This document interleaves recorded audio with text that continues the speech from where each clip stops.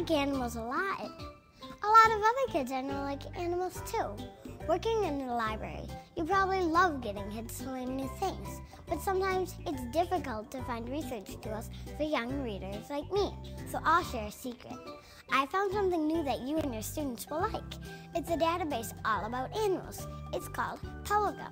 It's completely new and filled with videos and games and other fun stuff made just for us.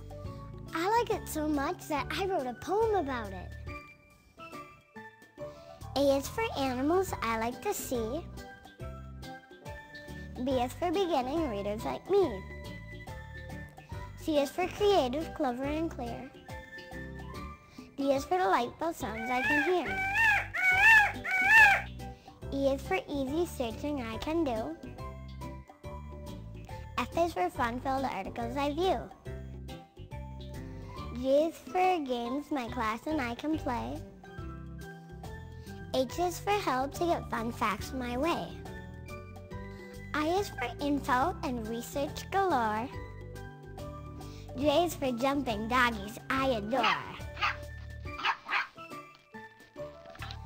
K is for kids' activities for me. L is for lovely animals can be. M is for many things that make me smile. N is for nature presented in style. O is for open whenever we want. P is for penguins that really do flaunt. Q is for quirky, cool, and so unique. R is for responsible info I seek. S is for super reading skills I gain. T is for total vocab I retain.